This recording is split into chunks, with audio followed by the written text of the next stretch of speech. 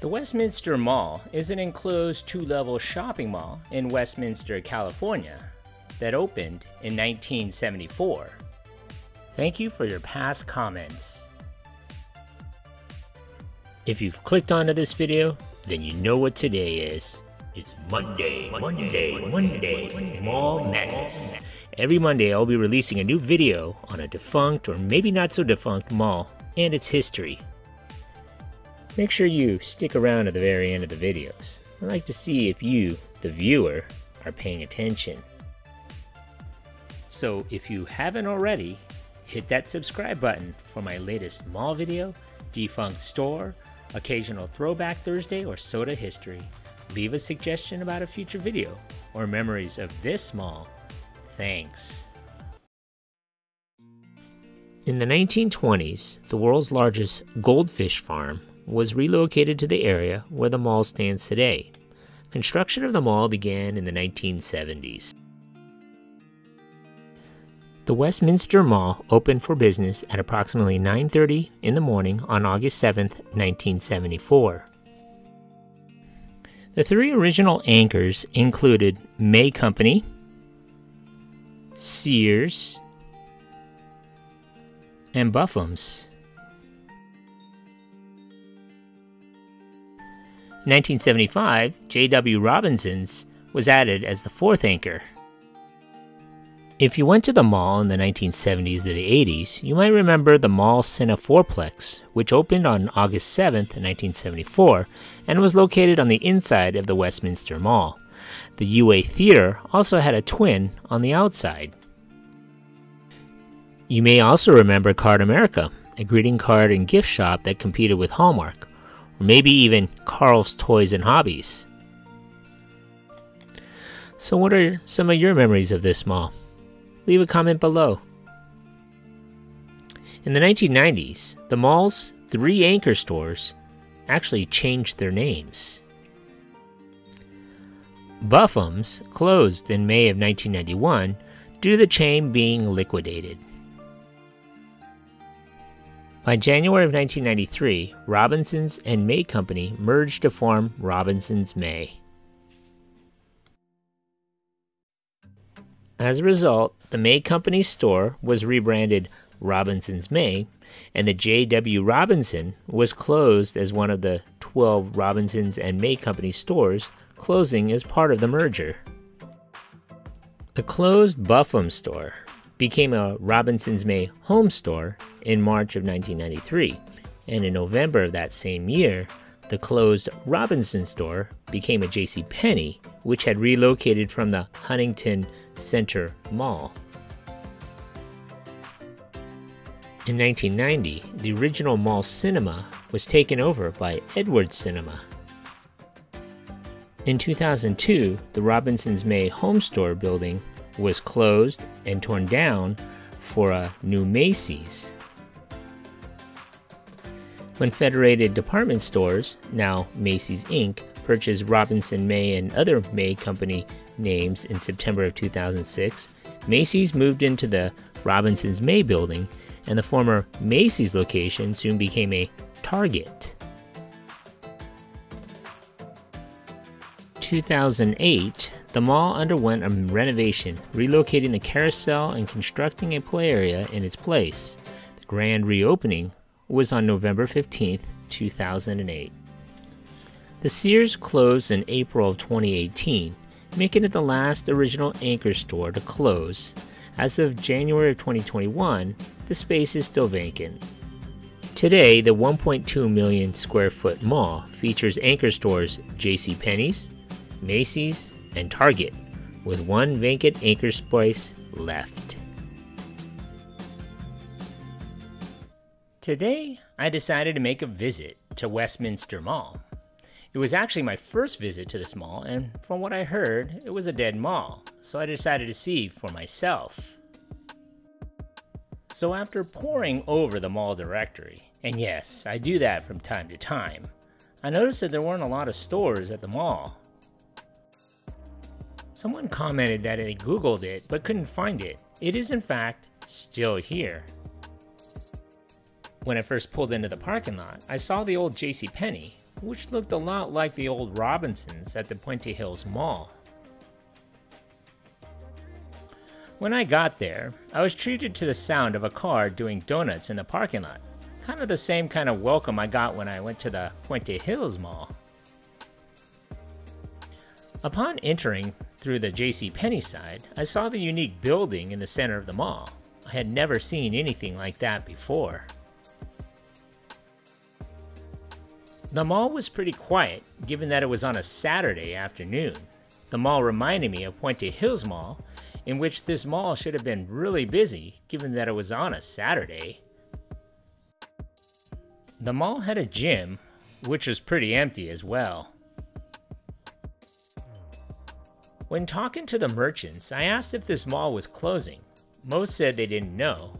Maybe they were just saying that, but why was everyone having a store-wide sale on all of their merchandise? When I go into the mall nowadays, I pay attention to the architecture. I thought this mall was pretty cool. The Bath and Body Works is still there, and they occupy the old Charlotte Russe building. It looks like the Target was closed, but I heard that they had closed the mall entrance to Target due to the fact that there was a smash and grab armed robbery at the jewelry store, and the suspects ran through the mall and through the Target to get away. In response, Target closed the mall entrance permanently. Many of the stores around Target were closed.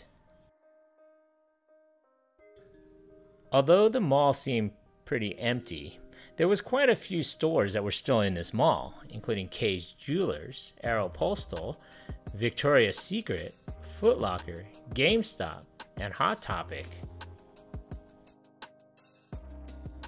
As I was walking the upper level towards the Sears side, I noticed more and more empty shops.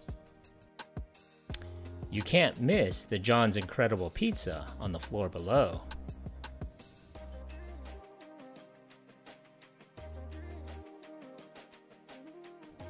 There was also a couple of restaurants that were gone from the food court. The Sears had closed in April of 2018 and has stood vacant since then. The former Sears entrance was covered by a mall sign. The shops below were empty as well. Another thing that I noticed was that the escalators were turned off. Only one was working. Cube sits next to the Bath and Body Works. The stores below them are vacant.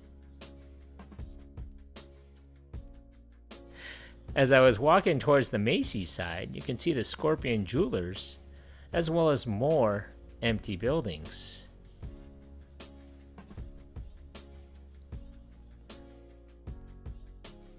Some of the stores must have closed recently because the signs were still there. There are still some big attractions to this mall though. The mall has a carousel, much like South Coast Plaza, as well as the malls like Carousel Mall in San Bernardino and Puente Hills Mall in Industry. In fact, the carousel was completely empty, and they were running the thing. Apparently they were trying to save electricity by not running the escalators nearby. The Luxe Buffet, which takes up a good portion of the top part of the mall, was enormous, but upon checking, the only customers was a single party of 15 people. There was no one else there. Here are more empty stores. Here is a look at the former Robinson's May store on the outside, and what it looks like now as Macy's today. YouTube channel Melissa640 mentioned she remembered the red carpet on the ramp on the Buffum side.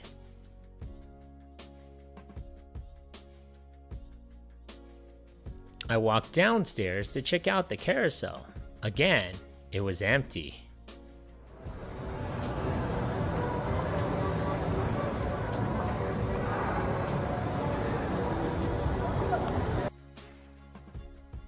Most of the bottom stores were closed on the Macy's side.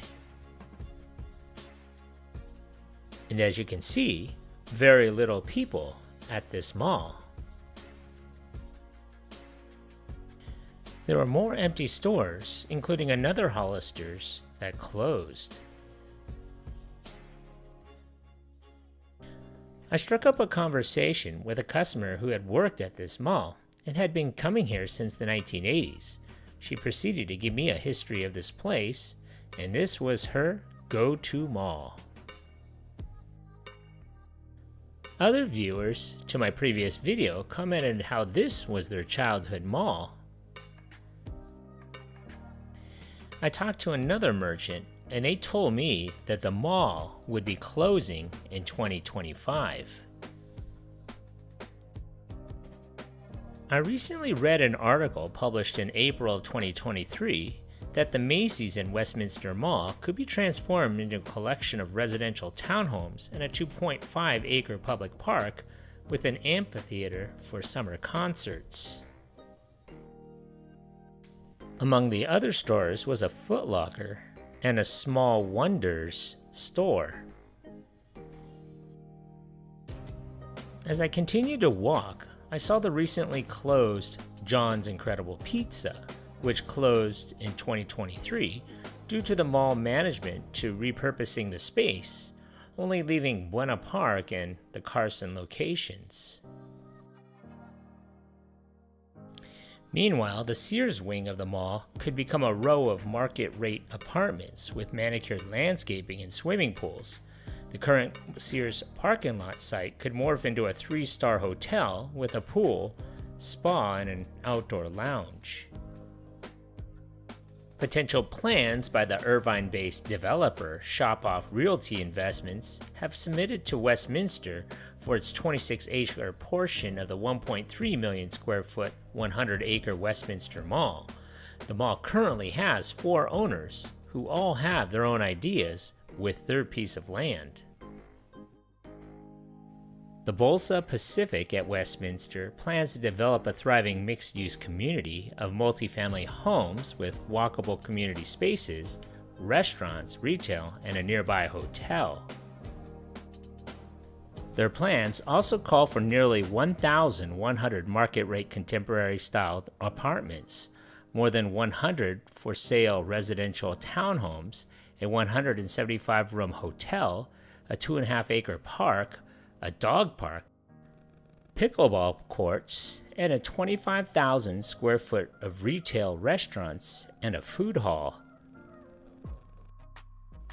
The redevelopment comes as malls have become déclassé in the internet age, where customers can easily shop online and have items delivered straight to their homes. The plans will start sometime between early to mid-2025. As I walk through this mall, it is really sad to hear that the mall will be closing. Most of the retailers at this mall are having some sort of store-wide sale. The larger name brand merchants such as Zumiez and Victoria's Secret will continue at other locations and hopefully find jobs for the displaced employees, but it's the mom and pop stores who suffer greatly. This is their livelihood, who will have to find another place or just go out of business. Oh yeah, the Orange Julius, as well as the longest surviving tenant, Spencer's, closed at this mall. Congratulations, you made it this far into the video. When I find you. Pop quiz, hot shot. So let's see how close you were paying attention to my video. So how many anchor stores closed in this mall? So if your answer is 6, give yourself a hand. You were paying attention. Thanks for watching.